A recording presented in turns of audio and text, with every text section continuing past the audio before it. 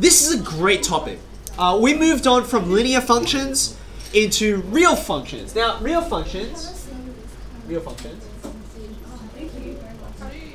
is just the syllabus's way of saying, look, there are all these other kinds of things that we can graph that are straight lines. Okay, so that's all that means. And it's to distinguish from in the future, you'll get onto functions that don't involve real numbers. What we've got here is the Cartesian plane.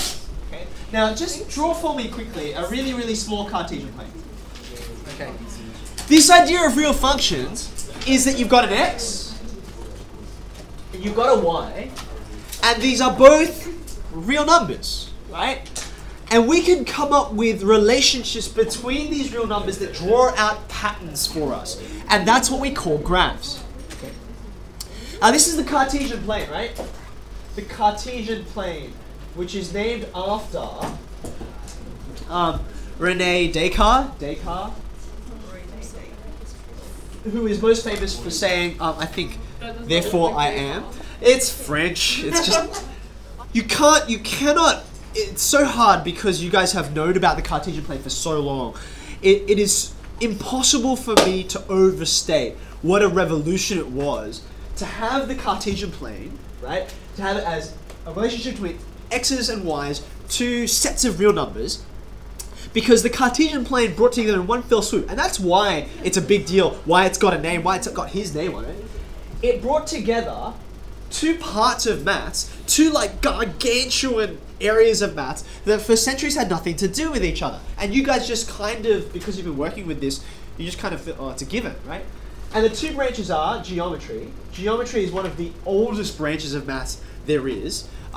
Way back, like the ancient Greeks and Babylonians, all those guys, they knew about geometry because they wanted to build stuff. So you build stuff, or you look at the stars and geometry, ta-da, right? Geometry, which is about shapes and lines and figures and all that kind of thing, and algebra were two completely separate ideas. Completely separate. And, you know, there were guys and they were called geometers, right? Because that's what they had like a ruler and compass and that's how they worked in maths, right? And then there were these people who work with like strange pronumerals and numbers and it was a completely different thing, right? But these two, I guess the most modern parallel I could give it to was, you know, how in physics, for those of you who study physics know that there's like Einstein's theory of relativity and then there's quantum mechanics, and they're just like, we know that they're both kind of true, but we just can't put them together, and people have been trying, right? I mean, they've got ideas of how it might fit, but no one's got oh, this is it, right? The Cartesian plane, that was it for these two ideas, right? In one fell swoop could say, look, there's something called a circle, right? And we have a geometric definition for that. And then to say, hey, you know what, there's an algebraic definition for it too, right? And this is kind of like almost second nature to us now. Is, oh yeah, the unit circle. Of course the unit circle. This is like, for all the mathematicians who were, when this was first introduced, right? So please understand that what you are doing when we're just looking at this and there's like definitions and like, it's very technical. You are bringing together something that eluded mathematicians and lesser human beings for centuries, okay? Amazing idea. So, under this idea of functions and relations, right? When you see this, the key thing here is that there's a relationship between x and y, okay? So, an equation is a relationship.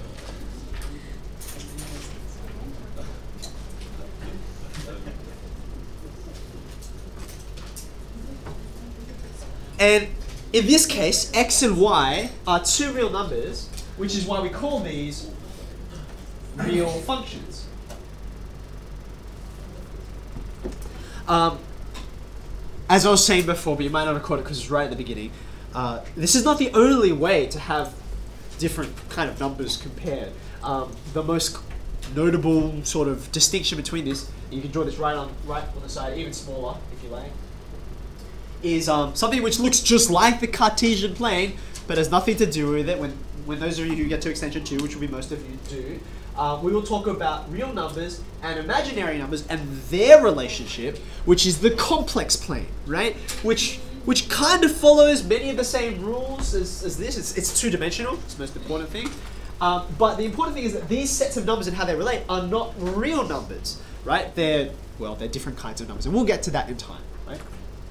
Now, you guys know mathematicians are always inventing language and symbols to try and make things shorter. So rather than saying an equation is a relationship, they make it all that much shorter by saying, you know, this is equal to, we call this a relation, right? So it's gone the other way from modern language, which is like, yeah, I ship that, okay? Mathematicians went the other way, and they said, look, this relationship between x and y, this pairing of these two kinds of numbers, we'll call that a relation. Right? So anytime you see x's and y's together in an equation, you get a relation between them, right? That's all it is. Okay. Another way of saying this, another important phrase that you'll hear is that this is setting up ordered pairs, right? This is a really important phrase. It's not that important for you, like in terms of you won't say it very much, but this idea that numbers are paired up, and they're paired up in some kind of order. Like x is 1 goes to this one, and 2 goes to this one, and 3 goes to this one, and so on. Okay. So anytime you get an equation with x and y in it, you'll get a relation. Okay. Now, a function is a special kind of relation. A function is a relation where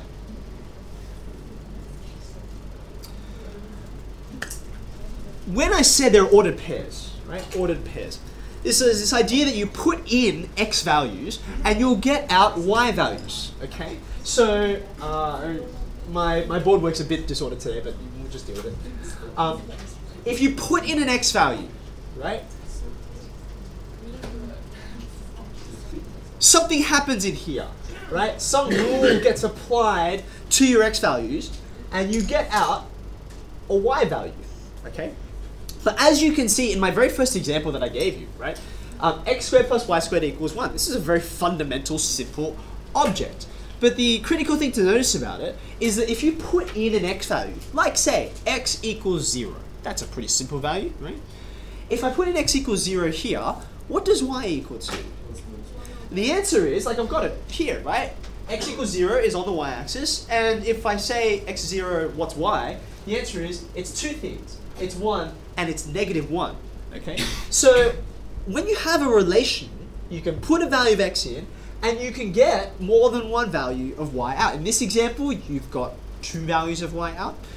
In other examples, you could get 3 or 4 or infinitely many, okay? That's what's happening in a relation, right? Depending on what you've got here, okay? I'll give you an example of an infinitely many in a second, but let me finish this sentence that I started. A function is a relation where, when you put in one x, you don't get some number of y's out, who knows how many, depending on what kind of thing it is. In a function, you're only going to put in one x, and you can only get out one y. Okay? So, let me just state that here. I would recommend you have this diagram because it's so helpful for you to understand what's going on. This thing up here, this is a relation. You put in an x, you'll get out a y or some y's, maybe 1 or 2 or 3 or many, however many. In a function,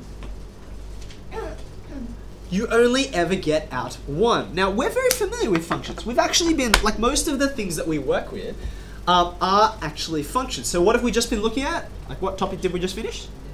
Linear functions, okay? So they're called linear functions because if you put in one value of x into this, you'll only ever get out one y, right? It's like, okay, how about x equals 1? Okay, how many points on this graph, how many points on this line match up to this x equals 1? And the answer is there's only one. There's only ever one. Okay, that's a linear function. What other kinds of graphs have we been thinking about in recent times? Okay, parabolas. Fantastic. Parabolas. So here's a parabola. This is a parabola. Okay, we'll get to that in a second. Here's a parabola, right? Again, if I pick some value of x, in fact, if I pick any value of x, like say, I don't know, -3, okay? How many y values correspond to that? And the answer is only one, okay? So linear functions, parabolic functions, they're also going to be, you know, just one value in, one value out.